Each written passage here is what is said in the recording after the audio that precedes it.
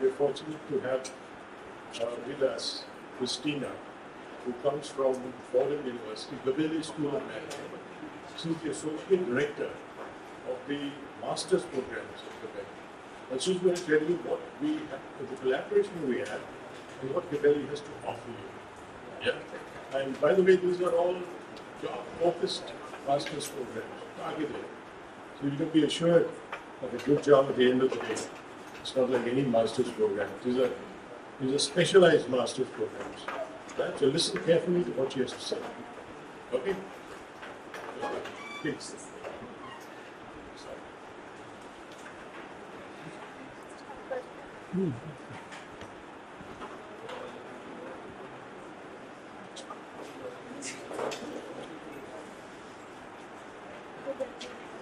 Hello, everyone. How's everyone doing today? Good? Lovely? Yes?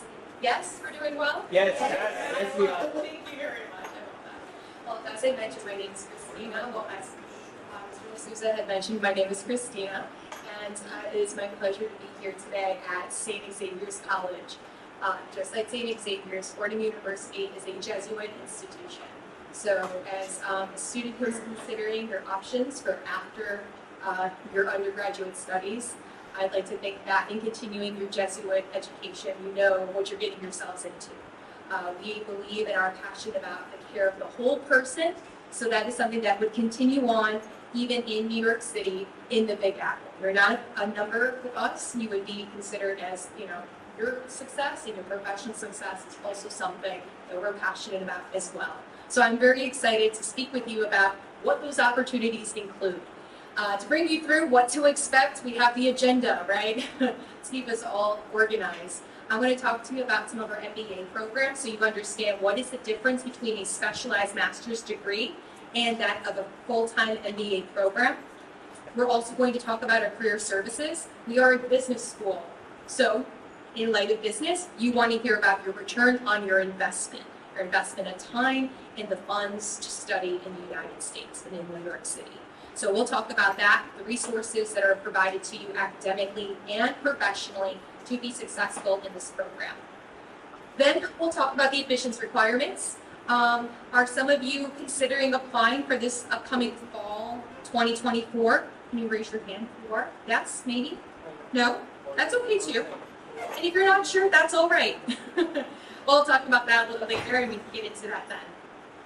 And then last but not least, I will finish out by answering any questions that you have for me as well. So again, thank you for being here. Let's get right into it. Okay.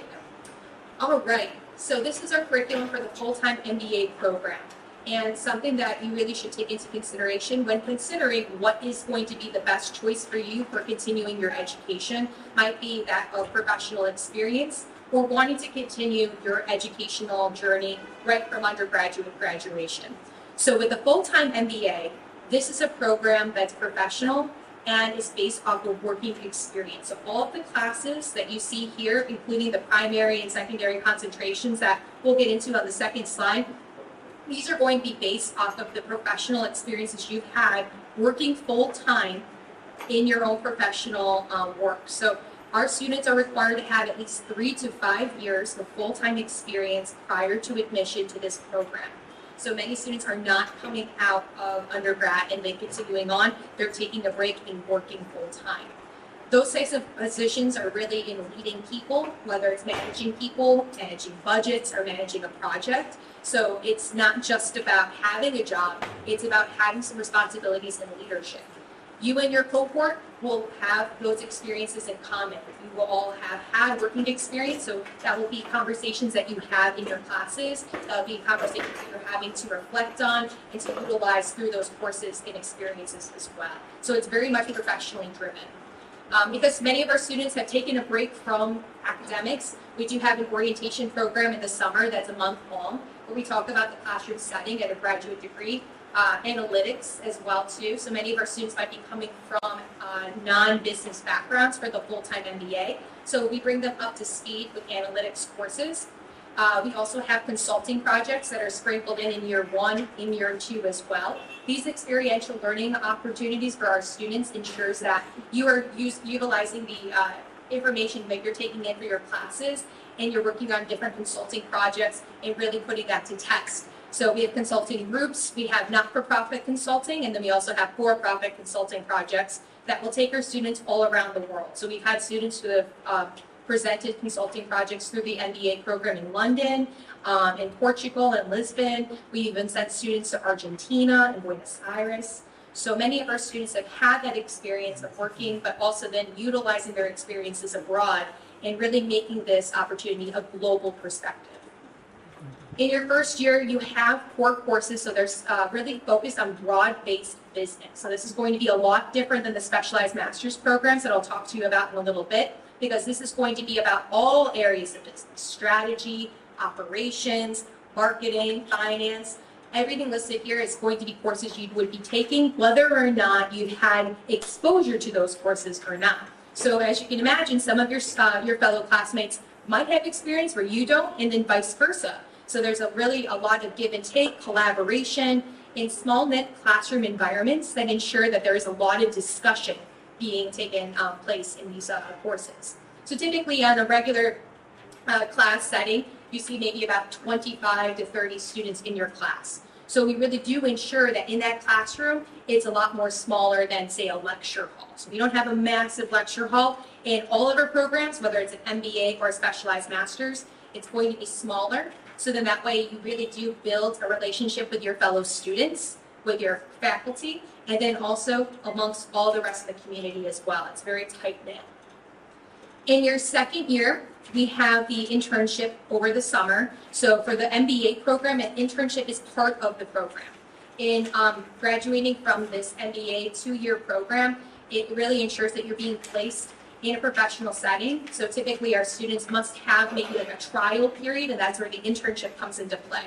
So the first year is us preparing you for obviously the broad-based business, but then also coaching you along the way for your internship and your career goals. So career resources are something that is a really big part of this MBA program from day one, going into that internship over the summer. And then, of course, throughout that second year, where we're working with you on placement afterwards. That's a big part of this program as well. So you do have a industry-based career advisor, same with as you would for specialized masters, but for the MBA program, you have a little bit more time because typically you're looking for more experience or leadership roles after the MBA. So there's a bit of a different strategy in place for career placement and career coaching in this type of degree as opposed to the specialized masters. And finally, in the second year, you're really focusing on different concentrations. So what are those concentrations? Typically, the concentration might have more of a business affiliation to it. It's not like a major, so you wouldn't necessarily have an MBA with a major in this or a major in that. It's really built to complement the broad-based business. So many of our students might come into the program with an idea of what they'd like to study. Maybe they're differentiating that area of business altogether because they've worked for maybe so many years in marketing, maybe in so many years in finance. So now they're looking to differentiate. So we do see students pivoting. We do see students building from what they've already been doing. But because it's a fully immersive program, this really allows you to really hone in on multiple areas as well. So the concentrations are really there to complement you. So we have a couple of different ones that are primary, and then we have cross-functional secondary concentrations that, again, are there to complement some of the primary. So say, for instance, maybe you're interested in fintech, and then you may go into blockchain or possibly really differentiating that up. Maybe you're interested in marketing, but you're also interested in operations. So we do see students who might have maybe the option of merging, combining. It's really up to you. You don't necessarily have to be married to any of the concentrations on your way into a program like this. In fact, we'll just coach you through and help you decide what concentrations might be the best for you given your professional goals. So again, this is a very professionally based program. It's based off of your professional full-time experience. So maybe not necessarily within reach of like the first year of graduating, but some things for you to keep in mind for further on down the line, or just so you also understand what is the major differences between the specialized masters and full-time MBA. And last but not least, I will add that this is also a STEM designated program. We'll be throwing out that term quite a lot today.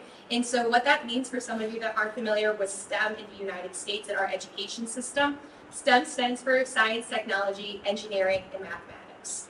for any program that you study in STEM in the U.S., whether it's in Fordham or anywhere else, if it has a STEM designation, it means that you will also have additional time after you've completed this degree that will allow you to stay in the United States and pursue professional opportunities on your own without any employment sponsorship.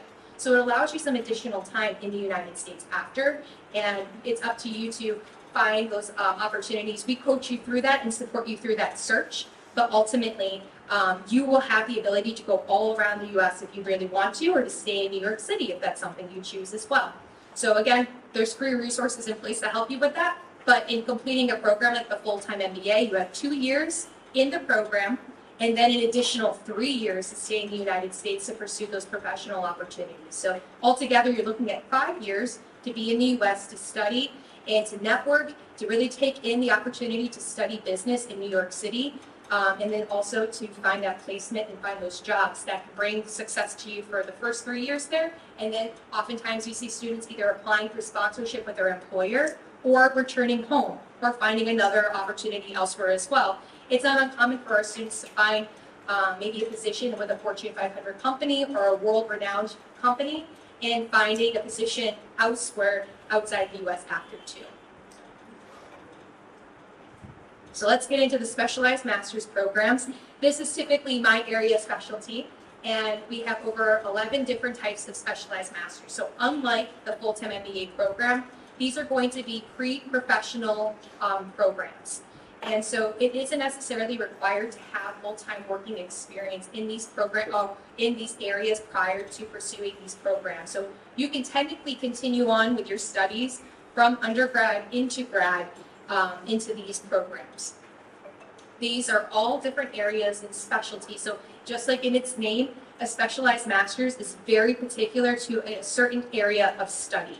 So if you're studying something in accounting, better bet that your program and the classes are going to be fully in accounting. If you're studying finance, which we'll get into because we do have a partnership with St. Xavier's in our MS in Finance program, you better believe you are taking a lot of finance classes. So as you can see, there's a trend here, right? There are certain classes that are going to really reflect the specialization of that program. We do have one exception, and that is to our MS in Management program. So MS in Management is great for students who may not have a strong business base. Perhaps maybe you had studied in arts and sciences or engineering or sciences in particular, but you're looking to really go into areas of business, discernible leadership, and really building that business background. So MS in Management is the exception to the specialization of the specialized masters because it exposes you to a couple of different areas of business, but otherwise we're really looking at preparing you for particular areas of business. I'll walk you through some of these and then we'll jump into the curriculum for the programs in which we have partners with. So we have a couple of different areas that we split our programs into. We have the analytics, we have the business technology, we have finance, we have management, and then last but not least, we have professional services. So though we do have partnerships with finance and management, students are open to and can apply to other areas as well. That is okay. Our analytics areas are typically those that are utilizing data and analytics to make decisions in business. So you'll see that as part of the trend in these courses and programs, but I'll kind of give you a differentiation for some of them too. And as you can see, there are some that have a STEM badge next to them. So that STEM badge means that there is a STEM designation allowing you the 3 years of additional time in the United States after completing this degree. These degrees are also a little bit shorter in duration. So it's a little less investment of your time and less investment on your wallet is what I also like to say too for the MS degrees in comparison to the full-time MBA program.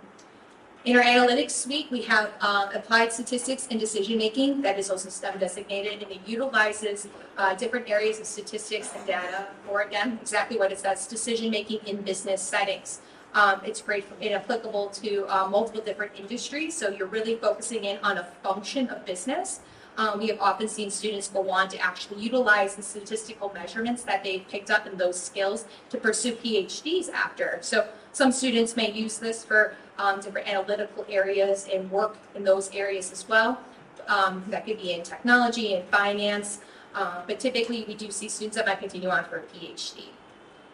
In business analytics, our second program there, that's also a STEM designation. This is utilizing programming and machine learning in addition to analytics for orchestrating different business decision making as well. It allows our students to really incorporate programming and machine learning across multiple areas and across multiple industries. We also have students that may utilize cybersecurity in other areas of analytics in this program as well. There are some tight-knit elective options for students that might be interested in maybe incorporating other additional areas outside of business analytics as well. We have our marketing intelligence program, which is a combination of both marketing practice and theory with that of analytics. So you're utilizing database decisions or database information about consumers, about products, maybe about markets in order to make marketing-based decisions. So this is really in regards to products and consumer research and in marketing data and really honing in on advanced marketing practice. We call it marketing intelligence, but it can really be likened to something that's more of a marketing analytics as well. And that too is also STEM designated. We have our MS in information technology, so this is under our business technology phase as well, and this is STEM designated too. This area really goes into database management and operations, and again, incorporates some areas of machine learning and cybersecurity into that as well. So there is some give and take between business analytics and information technology. We do also have a program that combines both the BA and IT, so the business analytics and information technology programs together. So some students take advantage of that, and there is a course share that you can actually pursue. So you can actually combine both programming and then information technology and database management areas as well. We do have courses available in both areas for like artificial intelligence and really utilizing, again, like programming like C++ and HTML as well too. In our finance suite, we have two different programs. We have our MS in Finance, which is one of the programs that is included with the partnership that we have with St. Xavier's. And so I'll go into deeper detail about that curriculum shortly. With the MS in Finance program, this is really a great opportunity for students who have had maybe accounting, finance, economics backgrounds that are really looking to go into client-based finance positions. So you're learning and have the opportunity to go into areas like fintech and really incorporating Python and other areas of finance as well too, like risk management. And then you also have other options to incorporate maybe corporate finance and investment banking classes too within this program. It's also STEM designated, so it gives students that opportunity to, again, extend their time in the U.S. In our second course for finance, we have the MS in Quantitative Finance, which is also likened to a quantitative or financial engineering program. It's very heavy in exactly what it says in its title, quant. So there is quantitative research, quantitative study, and quite a lot that is expected of students coming into this program. So we do look for students that have a very strong mathematics background that are looking to incorporate that into financial markets, risk analysis, and also forecasting and modeling in the financial sectors in private equity or other areas of financial markets. We have in our management suite an MS in Management, which really goes into discernible and responsible business and leadership. So there is a focus on those areas as well. This is one of the second programs that's offered in our partnership between us and St. Xavier's. And it does incorporate other areas of business too. So you're taking classes across multiple disciplines, whether it's accounting, finance, media. You're going to be incorporating those areas too. So many of our students might be coming from backgrounds that are not as heavy in business to really try to take on a different business background or trying to incorporate those classes for a business edge, I should say. In the MS in Media Management program, this is a STEM designated program, and this is actually more of the business side of media. So typically we see students that might have studied anything in communications studies, broadcasting journalism, PR, and personal or public relations, and really allowing our students to see again that business side of the media areas. We are nestled between some major media outlets like NBC Universal, CBS, and many of our students are taking advantage of that location for networking purposes in this type of program. We typically host like a media conference where many of our students have the ability to go and network and utilize what they're learning in their classes. But the beauty of this program is that many of our students have multiple elective courses, so they can really make this program whatever they'd like out of it as well too. Our strategic marketing and communications program is an online-only program, so it may not be advisable for students who are outside the United States to study, so I'll kind of gently skip over that one. It is an online program. You wouldn't have that residential requirement that would allow you to pursue that visa process and then just study in the U.S. So though it's part of our umbrella of MS degrees, unfortunately it's unadvisable for international students. And last but not least, we have our professional services. We have our MS in accounting program. So for those of you that might be looking for that the CPA certification, this is going to be, a program that can help give you the advanced accounting experiences. We have faculty that come from major Big Four firms that also add different elements of accounting, like sustainable accounting and responsible business practices into the program as well. It is STEM designated if you study under the accounting analytics program or accounting analytics concentration, which allows you to really utilize technology in the practices of accounting, financial services, and taxation. We also have an MS in taxation program, which has actually been brought on completely online, but some of our students are able to take courses and elective courses in tax from the MS in accounting. So if you're interested in tax study, that could be something that we incorporate from the MS in accounting for you. All right, that's a lot to cover, right? Let's continue on. And like I said, we do have the curriculums in place for the courses and programs that we have a partnership with. I know I talk a lot, so if you have any questions, I promise we'll get to them at the end. So just hold on to them too. We have a QR code for the courses too, so if you have any questions or would like to be taken to that program page, feel free to scan that. But we'll go through the MS in Finance first. This is a STEM designated program, as I mentioned before. It is 30 credits, but prior to admission, we do review you for prerequisite courses. So we do ensure that students have had possibly a finance background or economics or accounting background before pursuing this degree. That's to ensure that everyone's on the same equal playing field when you're pursuing some of those advanced financial courses, and to ensure that you're going to be successful in those classes as well. So those prerequisites are finance, accounting, economics, and then statistics. So, and then we also have finally the business communication course, and that business communication course is really something that we're looking at in terms of your presentation, your professionalism, and ensuring that you're going to be able to work well in a collaborative and consulting setting, say, especially in client services on the finance side. So we'll evaluate that based off of your transcripts. We do look to see if you've had any courses that might fall into maybe public speaking, English courses, and then for the statistics, economics, accounting, and finance, typically an introductory class in any one of those areas would also suffice in waiving you out of a prerequisite. Typically, we're looking for some demonstrated strength in finance or financial courses. So anything in which you have at least received maybe a 7 or 8 or above out of the 10 is preferred. And if, for instance, we think that maybe you might need to restudy this course because of maybe an unsatisfactory grade, we may still admit you, so that's no need to panic, but instead we may have you instead retake that course with us to ensure, again, that you have all of those courses or all that understanding and fundamental elements and skills from that course before you enter the program. So that would be something that we evaluate you for during the admissions process.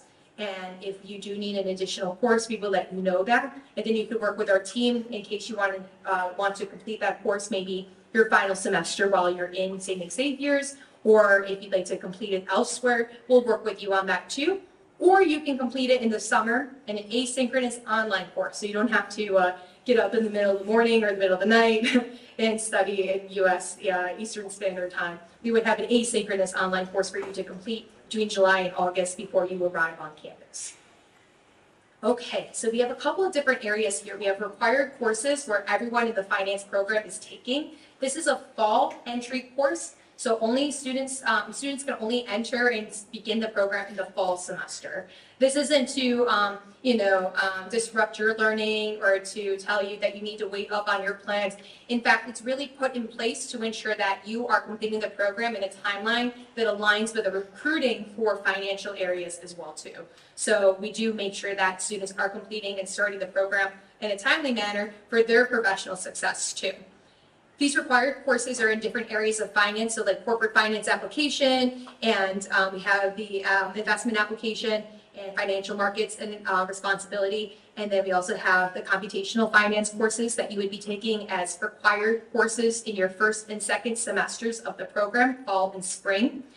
These are typically courses you're taking alongside your cohort. So all students coming into the program are taking these classes.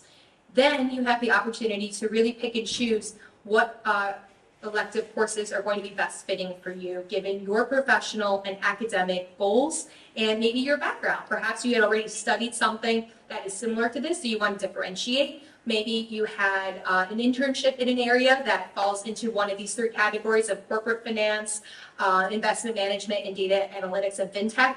And so maybe you want to pursue something that is going to really give you a formal education in those areas. I really do want to impress upon you the importance of not only being a solid academic student, but also considering professional opportunities now while you're a student to ensure that you kind of have some sort of self-awareness as to what you are interested in studying, what you see yourself doing professionally as well, and then also really just having an idea of that professional setting. That really helps, make you unique to an application purpose for admission. But then also when it comes to recruiting for internships and jobs after your program, especially in the United States, it really helps make you marketable. It is a very competitive market out there, and especially in New York where we have so many people and only so many positions. So we do advise that our students coming into the program have some sort of experience in the areas that they are pursuing. So again, this is a 30 credit program. You would pursue the program full-time, so our classes take place Monday typically through Thursday.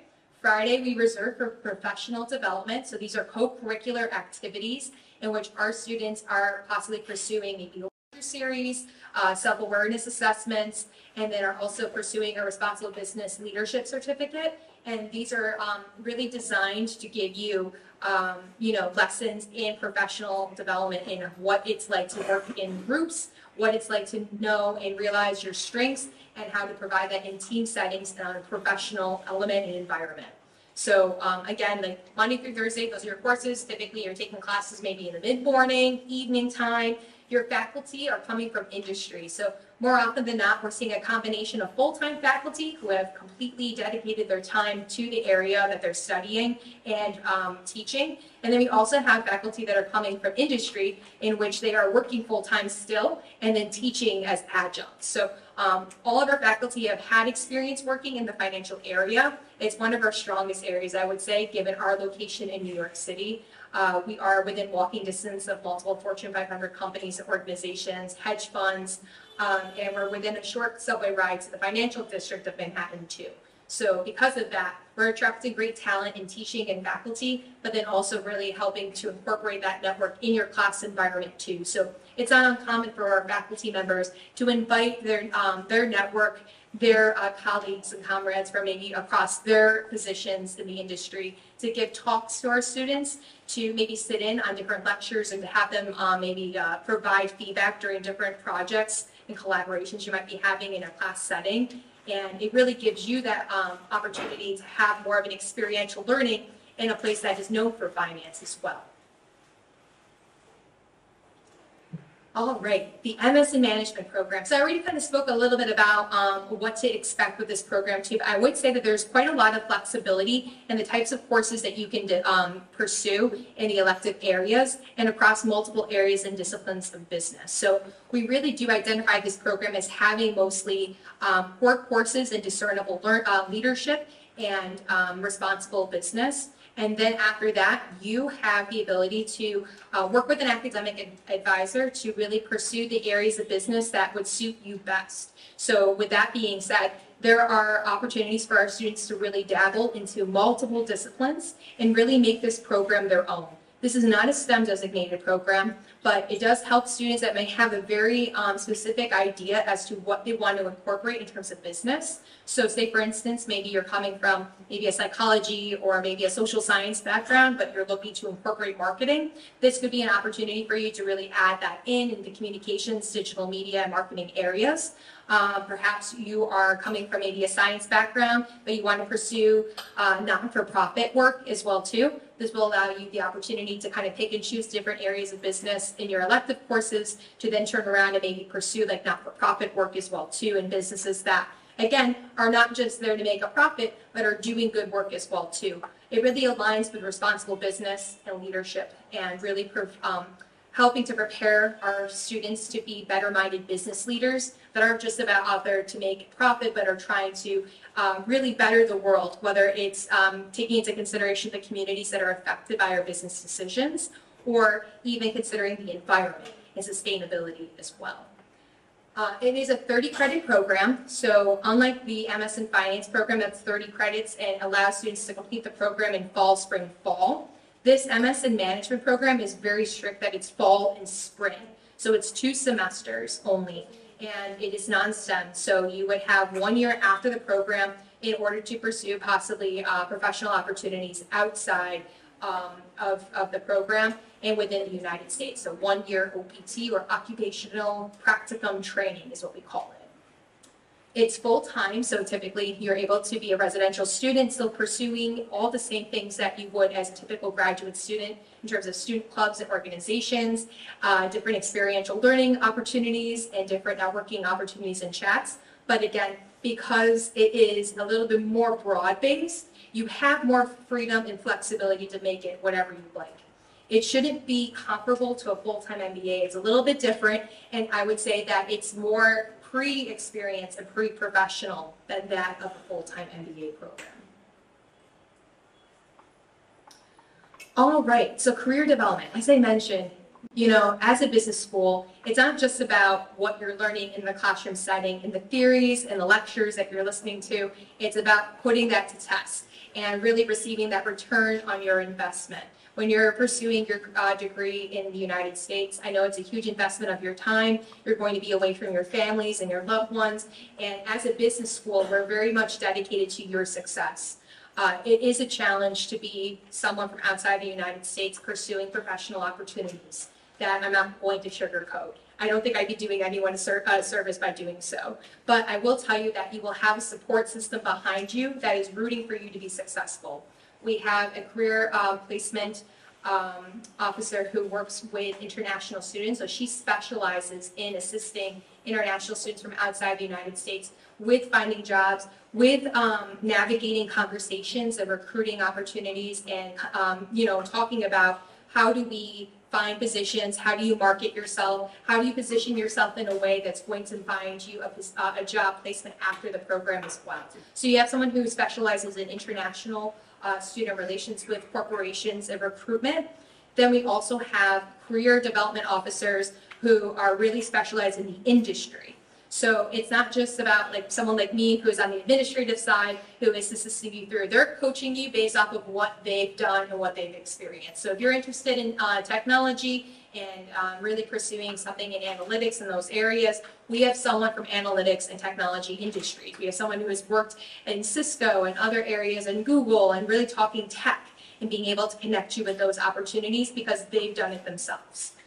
The same goes for finance and accounting and those financial services areas. So again, we're really talking to you based off of the industry and not just based off of what theoretically you should do. We're talking about right directly from the network that they are from. So many of our advisors are typically committed to the role full-time, but some may still be working in those areas themselves. So they still have colleagues, or they already still have colleagues and networks that they're bringing in to speak with you. There's workshops that they'll be hosting to really go over like how to present yourself. So having a CV and a resume that would work in the United States, because sometimes there is a bit of a cultural difference between what you may have used in an undergrad setting in Mumbai versus what you would use for recruitment in New York. So we would want to make sure that you're presenting yourself in the best light forward, walking you through cover letters, so how to present yourself in that way. elevator pitches. So I'm not sure if anyone knows what an elevator pitch or speech is, but having maybe just a short period or a snippet of time in which you're presenting yourself, who you are, your academic, professional background, and what you're looking to do in the future. So when you're meeting with maybe the admissions like the admissions committee or a recruiter, being able to really talk about who you are and what you're trying to do in a short period of time. Because let's face it, we all have limited time. So being able to present yourself in the best foot forward. Networking, how to navigate networking, especially cross-culturally and globally, how to do so over LinkedIn, how to do so in person, how to engage and then disengage, and then maybe re-engage again without maybe being too pushy. It's an art, right? So knowing how to do so in a way to make sure people are remembering you favorably and not in a negative way. So we have a couple of different types of workshops. We have corporate recruiting opportunities. So again, I'm going to show you the map in just a second of where we're located. But the idea is that we're inviting corporations and companies, some that are listed here, that are coming to our campuses, that are speaking to our students and are either giving maybe guest speaker lectures, maybe they're providing workshops in conference settings that are like very industry based. Maybe they're just there to talk and just have a networking reception with you too. So it's just different opportunities in which you are being exposed to different elements of that industry. I believe I've covered everything here. So one-to-one counseling too. So I would say that, again, size matters, numbers matter, but at the end of the day, we want to see your individual success. So I think that above and beyond, there are like group workshops, there are group settings and group advising, but there are one-to-one meetings, and I think that that's something that really helps us stand out as a business school in New York City. It's known to be a major city, just like Mumbai, and it's easy to get lost in the crowd, right? Everyone seems to just kind of be moving at their own pace, and usually that's really fast. But at our school, you're more than just a number. There's individualized attention to you every step of the way, whether that's in admissions, whether that's in advising, whether that's in the classroom setting and ensuring that if you're struggling in a class, we're connecting you with tutoring services, or you're meeting with a teacher or that professor one-to-one, because again, it's this close-knit environment. The same goes for career counseling and career resources and coaching. To have that one-to-one, you really do build a rapport with those advisors. And again, they're remembering you. They know your name, you're part of a community. And in fact, it feels like a small-knit community in a large city. So I like to think of it as the best of both worlds. Like I said, I promised I'd show you the map. So here we have Manhattan. That is typically what many of us think of when you think of New York City, right? Times Square, Central Park, that is all in the borough of Manhattan. New York City is made up of 5 boroughs. Does everyone know what the 5 boroughs are? Queens. Queens is one. That's where I live. I love Queens. What else? Shout it out. It's okay. Brooklyn. Brooklyn, yes, that's one. Brooklyn, Queens. Manhattan's, yep, 3. How about 4? Long Island. Long Island isn't. No. Greenwich, no, that's a neighborhood in Manhattan. Staten Island. No, everyone thinks of Staten Island. And then where the Yankees play, the Bronx. That's where the Yankees play. So north of Manhattan, we have another campus in the Bronx, and not too far from our other campus is where the New York Yankees play. So when you come to New York City, you get to watch them play in the Bronx. But we are nestled in Manhattan. And this is where you think of Times Square. This is the center of commerce with Wall Street, the financial district. This is also where corporate companies and organizations and Fortune 500 companies exist, and we're within walking distance of them as well. We call ourselves the Lincoln Center campus, and that's because we're located next door to the Lincoln Center Performing Arts Center. So that's where the New York City Ballet takes place. The Met Gala used to also actually take place there, but it actually has since moved to the Metropolitan Museum of Art. And we also have the Nutcracker, the Opera, and Philharmonic all take place there at Lincoln Center. So we're located right next door, and we're within walking distance to Central Park. That very big black block there, that is all of Central Park, believe it or not. And I like to say again, it's the best of both worlds. You have residential neighborhoods to the north of you. You have companies and corporations that you're within networking distance of. and you have the opportunity to pursue different conferences, to go to and experience different elements of that industry, but then you also get to make New York City your campus. So many of our students are going all over, they're exploring the city, they're taking in museums, they're taking in art, they're taking in shows, they're taking in cuisine. That's my favorite. Before I came to India, I said that's my first introduction to India was Indian American food. Going to different restaurants that were made and are ran by families that had come from all around the world and found homes in New York and share their cuisine and culture through sorry, let's see. There we are. We're back. Through their restaurants and food. So just one way that you can experience New York City too. You can go to Greenwich and see some of the Greenwich history there too, by the way. But we have a saying here at Fordham, and it's Fordham is my school, but New York is my campus. So really you do create that sense of community at New York City, of Major City. And just within the tri-state, so we recognize the tri-state as New York State, Connecticut, and New Jersey. And within that tri-state community, in which many people are commuting into Manhattan for work, for commerce, we have over 11,000 alumni that are from the Gabelli School alone. So our business school has a reach of 11,000 locally. And then across the world, our Gabelli Global Network is 40,000 plus. And then as a university, Fordham has over 100,000, 180,000 accounting across the world as well. And so when I say all these tri-state areas too, that's other areas you can locate and actually be a part of. So across the river there to the left, that's New Jersey. So you have Hoboken, where Frank Sinatra is from. Many of our students might live there, or Jersey City. And to the right of the island, that's where you have Brooklyn and Queens. So some of our students might live all over the area of New York, the metropolitan area. And again, that's how many of our students might afford to stay in New York as well. It is an expensive city, and we do provide graduate housing to students, so you do have the opportunity to find it's a studio apartment that we would have for you as graduate housing. It's located across the park, so you get to take a nice little scenic walk across the park by Columbus Circle. It's a subway hub of sorts, so many other trains are connecting not too far from where we're located, so again, a great location for that as well. So students might opt to have a studio for just themselves, but most students find that it's most cost affordable if they have roommates in New York City. And I personally think that you get to see a different side of New York when you live in a borough like Queens or Brooklyn. So oftentimes you do see students that might be living in Queens and Brooklyn or New Jersey and then commuting into Lincoln Center as well. That's totally normal as well too. All right, and I kind of alluded to some of the different experiential learning and opportunities for our students, but it's more than just going to class and then going home and that being that. So at our school, we do have multiple different opportunities for our students to get involved. The first I will point out is the one that's the furthest away here. So we'll start on the far right, and that's our organizations. And we have over 24, sorry about the formatting, that might be on me there, but over 24 different graduate student organizations and clubs.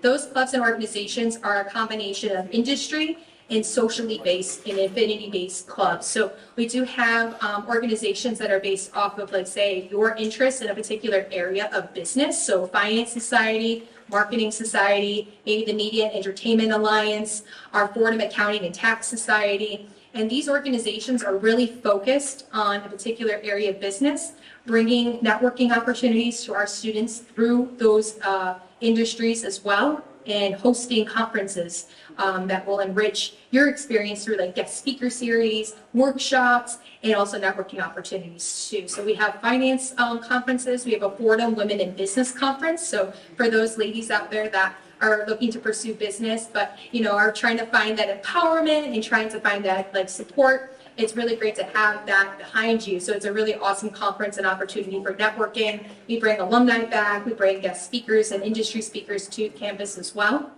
And then on the cultural and affinity side, we have our South Asian Business Association, which is a really great opportunity for our students from India. And we actually celebrate different cultural backgrounds. And one of them is different celebrations that some of our Indian students bring. So like we actually did just celebrate Diwali on our campus. But we do also have other groups like our Chinese Business Society. So we'll do like a spring festival.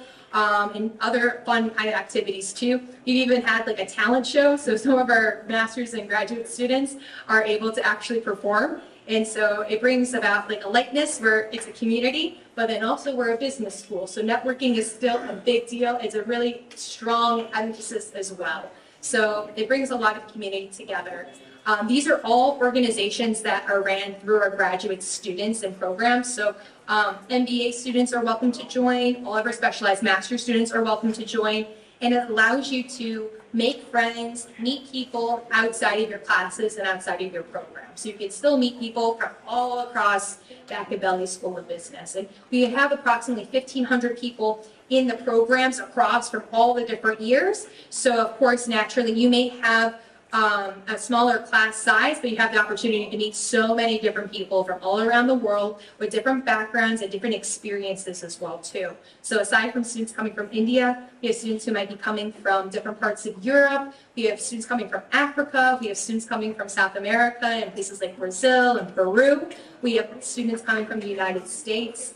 And certainly we have students coming from our neighbor to the north, Canada. So you do see quite a few students that represent world perspectives and that come from experiences across multiple industries as well too.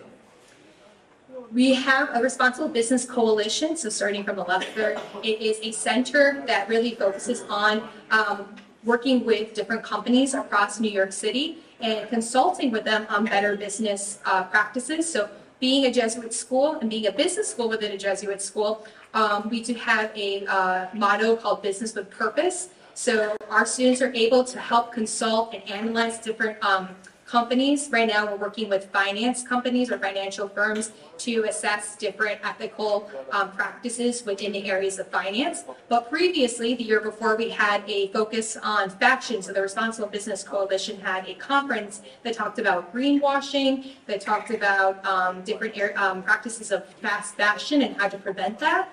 And we actually had invited the CEO of Abercrombie & Fitch to come give a talk to our students at that conference. And she is actually a Gabelli MBA alum. So that was something that was really proud to have represented. We have our Thoughtful Leadership Certificates. I kind of mentioned this before too. This is a professional development certificate that you would pursue. Typically it takes place on Fridays when you do not have class. And there are elements of self-assessment in which you identify your strengths. You identify how you collaborate and contribute to team environments, and it allows you to kind of lean into those strengths in different simulations and business projects. So it's very much working on your professional development outside of the classroom experience as well too. You have the opportunity for leadership mentorships, and we do also do retreats that are program-based. So again, kind of getting to know your cohort outside of that classroom experience.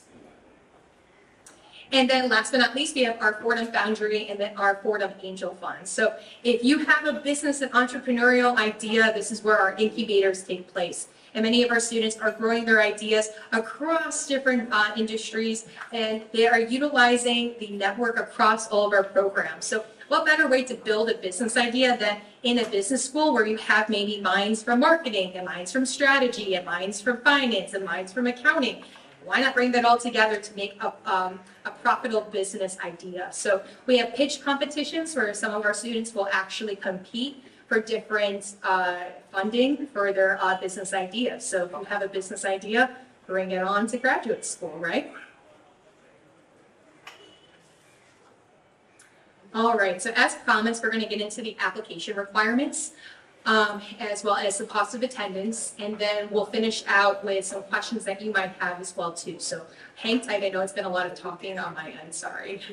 So for the application requirements, typically we take into account a more holistic evaluation perspective. So it's, again, not about the numbers. This is a trend here today, right? It's not about the numbers that you're presenting to us. So of course, when you're applying to a specialized master's degree, we do want to make sure academically you are going to be successful in that program. So seeing your grades in certain classes is going to be important.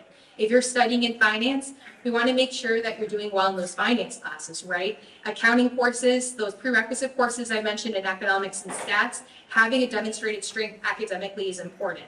But there's more to finding your fit in the class than that. So we do take into consideration your professional resume and CV, which is a requirement for the application process.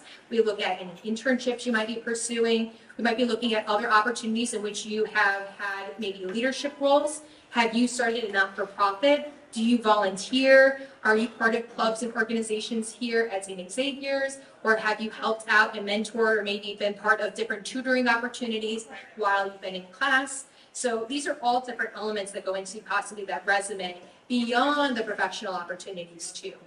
Like I said, I think it's really important, especially as a student coming from outside the U.S., that if you are really determined to find a job placement in the U.S., that you are really considering professional opportunities in your home country as well, and really understanding what that industry is like that you're pursuing. So when you do get to the United States and you're studying, no matter where you're at, that you really have a targeted idea as to what kind of function would I be interested in pursuing in this industry, and what are maybe the skill gaps and knowledge that I need to connect what I want to do to what I have done in the past. So having a professional idea of that or a professional goal might be something that, you know, comes from having that experience in an internship setting, volunteer setting, or even maybe pursuing some work as well too. It isn't uncommon, though it's not required. It isn't uncommon for some of our students to have had working experience that's full-time before applying to some of our master's programs too. So keep in mind that though they're pre-experienced or specialized masters,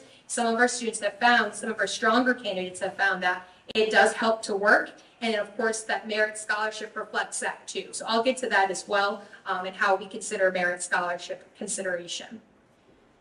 In terms of the other items for the application, the GMAT, GRE, and executive assessment, the GMAT and GRE are actually optional. And executive assessments for professional working programs like the professional MBA and executive MBA, so you don't have to worry about that. But the GMAT and GRE are completely optional. You do not need to complete those tests or exams.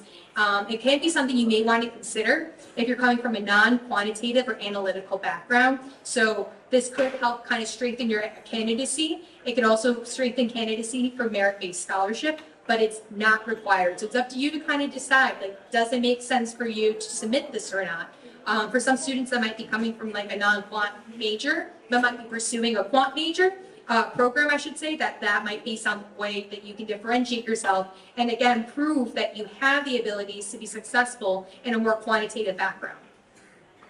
The TOEFL, IELTS, PT, and Duolingo English scores are all not necessary and are completely optional for students like yourselves coming from India and especially coming from St. Xavier. So you do not have to submit any of those English proficiency exams to us at all. The essays are included in your application, so we do have different prompts that may vary from year to year. Some of them are addressing your any challenges or adversity that you had maybe had experienced throughout your time learning, or any background that you want to share with us that makes you a unique candidate with possibly a unique perspective. We also have essays that might ask specifically about your professional goals and how you plan to pertain those goals as well. So again, really looking at your writing style and then how you're presenting yourself professionally through your writing.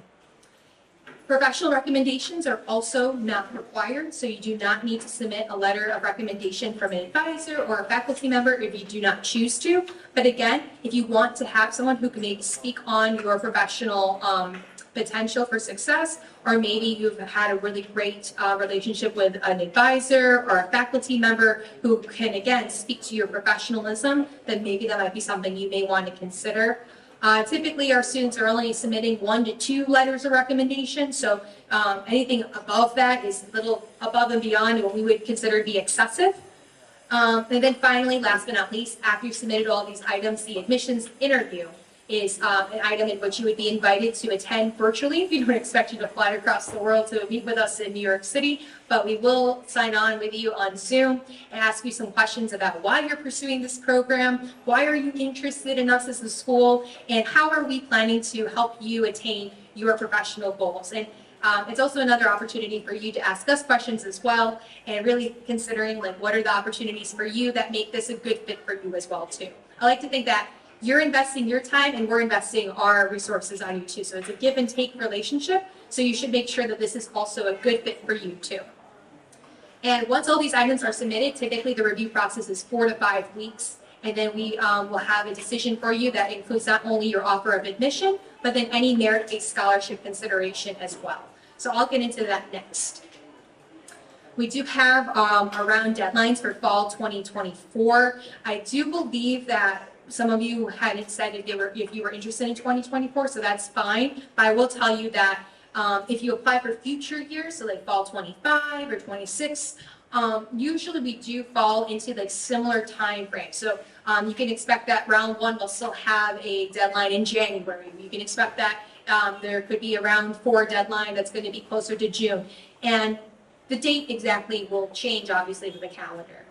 Why these dates matter? So you are submitting your documents that are required for the application by those dates, and then we, in turn, will get you a decision 4 to 5 weeks after you've submitted the application and required materials.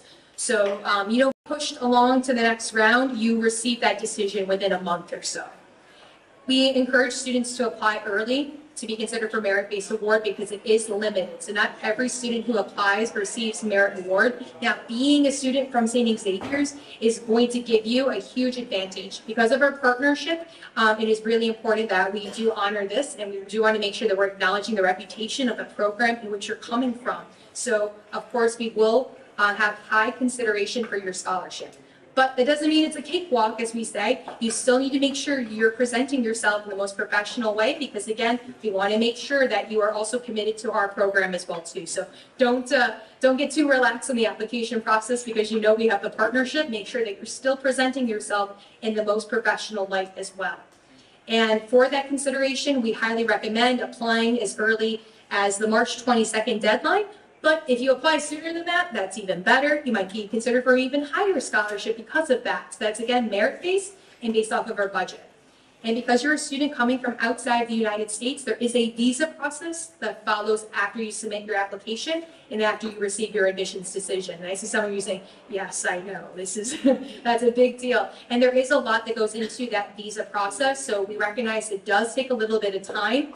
It can be a little confusing at times, and we do provide support. We have an office that is dedicated to helping you through that process too.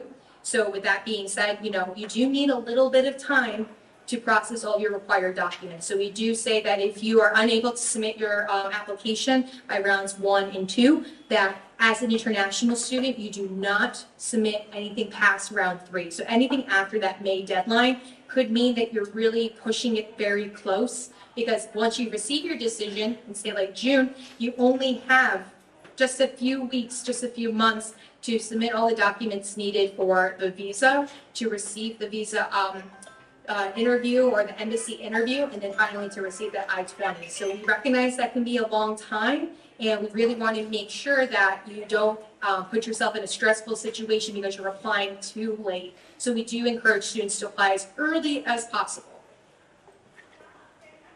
And actually, maybe I should go back 1 second too.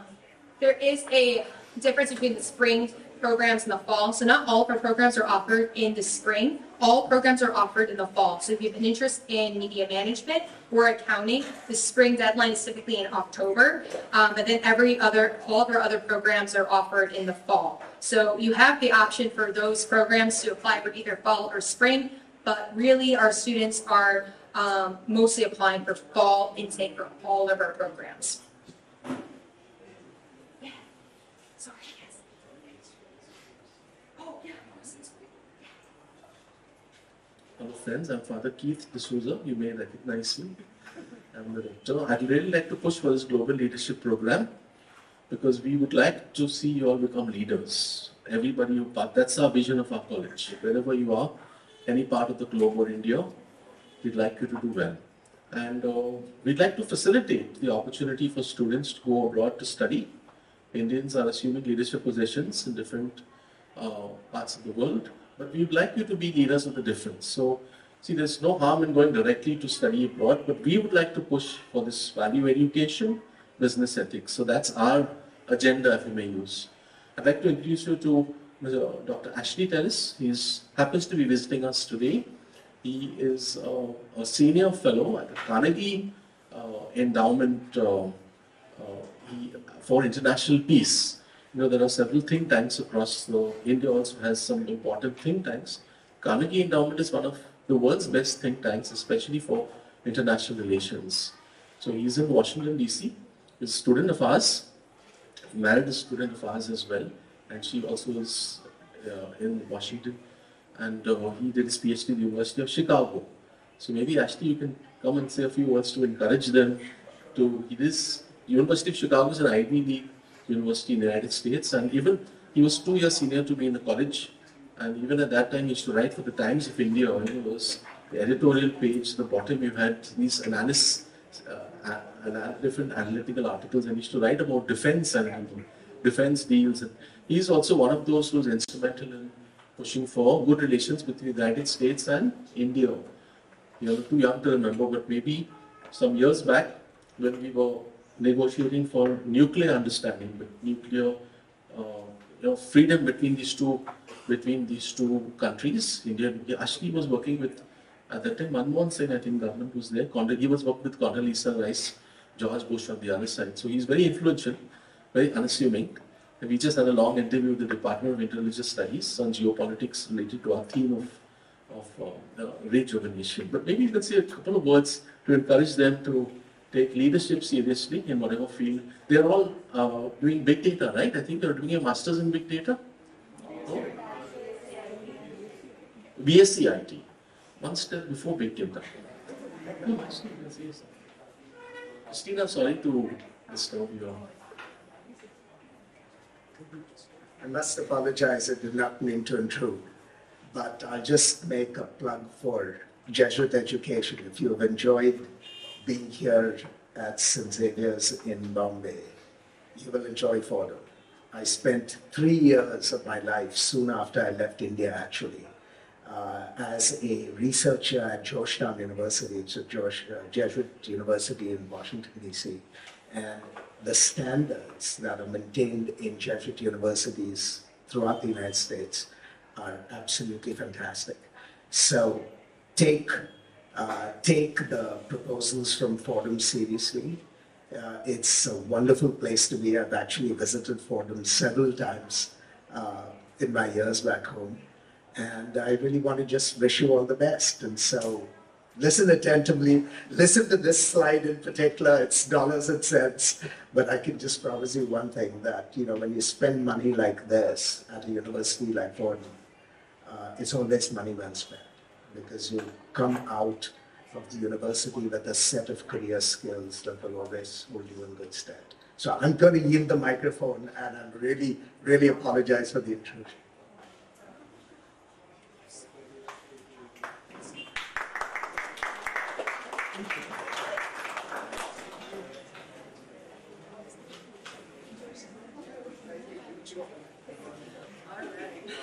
A very welcomed intrusion for sure, right? So as I was saying, obviously as we're talking about that cost of attendance, also keep in mind that return on investment and what you're getting out of the experience as well. Of course, the United States, it is a bit of an investment. I think a bit of an investment is an understatement, but there is an investment needed in order to pursue your studies in New York City. Though it is a wonderful place, it is not the cheapest place to be. So keep in mind that, though you are investing in your future, you're investing in your education, there is that return that comes with the experience of studying in a major city like New York, in a place where you're going to be connected with different industry professionals, in a setting in which it is smaller knit. So that means that you aren't waiting to be connected with those individuals. You're going to be front and center, whether it's through award-winning faculty or through different networking opportunities from alumni or guest speakers. That's something that, that really does go into the value of the experience itself as well. So we have the cost of attendance. So this is the current 2023 to 2024 tuition. And so for the full-time MBA program, typically we have it is a price that is going to cover all 4 semesters of study. Those are the 2 years. So that blanketed price is $120,784. So it can be a bit of an investment, but students are considered for merit-based scholarship, whether they're applying for full-time MBA or the specialized master's degree. For the specialized master's, we do have the Master of Science tuition that is based off of credit per program. So you're charged tuition per credit. And so some of our programs have credits that may vary from 30 credits all the way upwards to 39 credits. So depending on how many credits you're enrolled in, that will also constitute how much tuition you're paying. So for the MS in Finance program and MS in Management, you're looking at roughly 60,000 USD for that program. And then keep in mind that we do have through the Global Leadership Program with St. Xavier's that does deduct some credits here. So we're looking at, instead of having the full 30, you're looking at 6 credits that would be transferable into the program. So you're paying much less because of that. That does help, again, kind of alleviate the cost of attendance. In addition to the Global Leadership Partnership Program, we do also consider our students, especially those from St. Xavier's. Again, we have this partnership for a reason. We're recognizing you as a student from a reputable institution. You've worked your butt off here, and we want to make sure that we're awarding that through the merit. So it's academic-based scholarship.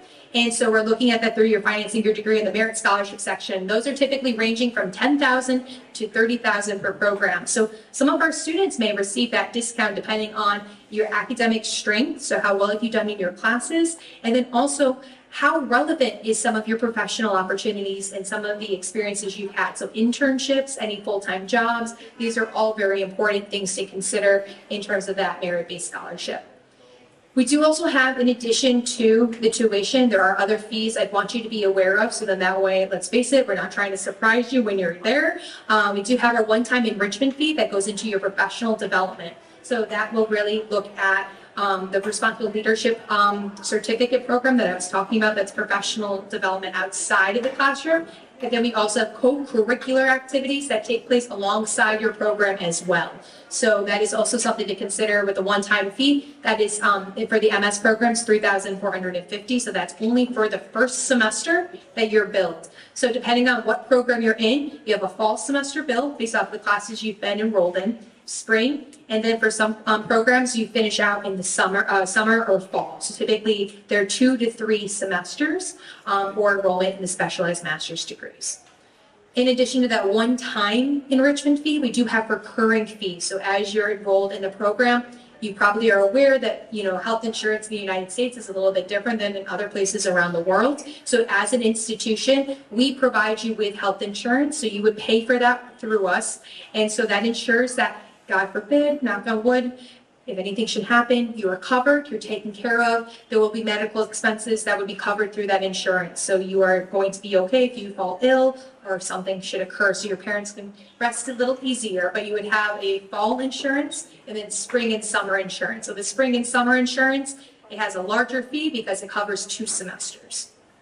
You also have technology fees as well as foreign study fees. So that foreign study fee goes towards our Office of International Student Services. I was talking about them before in regards to the visa process, which is a bit of a lengthy, sometimes confusing process. And so we have an office that is dedicated to knowing all the rules for U.S. immigration and what you need to submit for the process coming in.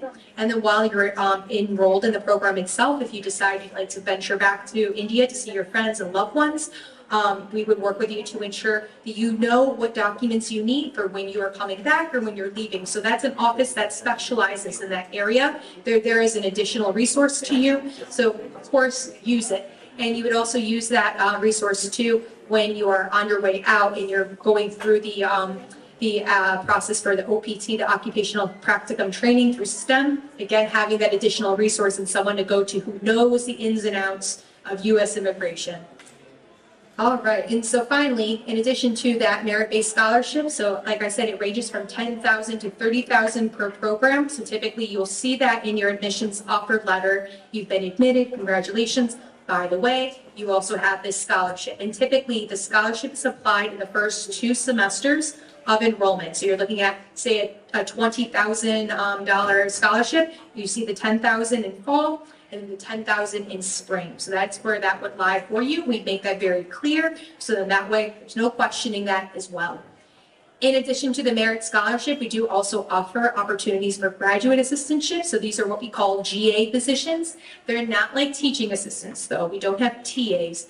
Our program is small enough where we actually have faculty that are always teaching. There's no TAs, but we may have like tutors. We may have those students who are working alongside faculty in research or maybe administrative tasks. We've seen students that might be working for the marketing area. Maybe they are assisting with helping with data and helping to go through like placement data and working on the website updates. We may have students that might be working in administrative offices like admissions that might be assisting my team with recruiting, meeting with admitted students and really shining the light on the current student experience. Or maybe perhaps you're assisting with administrative tasks through like academic advising or career services offices too. So a couple of different, they're basically jobs that you would have on campus. And though through your visa, you're not allowed to work full-time in the U.S. as an international student studying under an F1 visa, this would allow you to receive a stipend, and that stipend would then be applied toward your bill. Typically, that ranges from $3,500 per semester all the way up to $7,000. So again, it's almost like an additional scholarship you can get in addition to that merit-based award that you would receive in your admissions letter. We do also have continuing student scholarships. So those are scholarships offered through the generosity of our alumni. And so they have actually donated monies and funds to help support your education. So that is something you would apply to between fall semester and spring. We would let you know how to go through that process. So it's all through your email, but students are considered for that. It can be competitive, but it is something that is an additional cost alleviator as well. And then last but not least, we do also accept private loans as well. And we do usually work very closely with Prodigy Finance. They're a company that works with students from outside the U.S. and works and specializes in working with students who might bank outside the U.S. as well. So there's no need for a U.S. cosigner, and you are able to work with that company based off of where you bank as well. All right, so some of the other transparent costs, I did break it down by the MS in Finance program here specifically. So, oops, sorry about that. Oh, I don't know if I can go back. Is there any way? Oh, sorry about that. Got a little too click heavy there. But yeah, so then you can see the, based off of the MS in Finance degree, keep in mind that you may have additional classes that you might take for the prerequisites. So I did include like a range that you would expect based off of the fall 2023 numbers as well. So that's typically your range between 60,960 to possibly 69. That's only if you're taking all of those prerequisites. So if you're coming in with a strong finance background academically, you wouldn't need the additional prereqs, so you can lean closer towards that smaller figure, and the same for the MS in Management too. So just to kind of give you an idea as to what it looks like without the global leadership, keep in mind that that does deduct 6 credits, so it's actually even less expensive than what I'm showing you here. So that's just something to keep in mind when we have the additional costs here. All right, I know it's been long awaited. Any questions? This is my team that wasn't able to join me today. We have admissions officers who specialize in individual programs themselves. So though I oversee the admissions process for all of our specialized masters, I couldn't do it alone. I am one woman. So I do have a team that assists me with the specialized master's degrees. So if you're looking at finance, John Versace is your fellow there. He can assist you with that process. If you're looking for MS in Management, my colleague Nikki DeCastro can also provide you with assistance one-to-one. I'm also here to help as well too. So anything I can do to help you out as well too. Never hesitate to reach out to me. But are there any questions? I know you've all been sitting so patiently. Any questions at all? No? I know I was thorough, but there's no way it was that thorough. Are you sure? Yes. I also understand if some questions might be unnerving and maybe uncomfortable to ask in front of a podium. So I can also stay here, and if you want to ask me any one-to-one questions, I can hang out, and you can ask me them one-to-one as well. But I do want to thank you all. I know you're very busy, and it's probably been a long day, so thank you so much for sitting through my presentation. It's been an honor to be here. It's my first time in India, and I've been so welcomed, and you're a big part of that. You know, so thank you very much.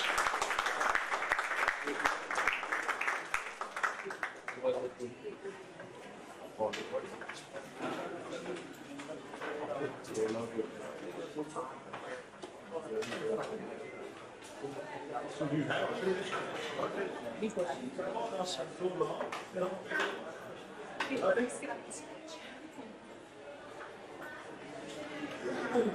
Okay, if you do have questions, we are located on the ground floor of the XIC building, XDP. So we have an office there. You can meet with us. There's Clarissa, or I'm Oscar D'Souza. You can come and meet up with us, and we'll be glad to answer your questions.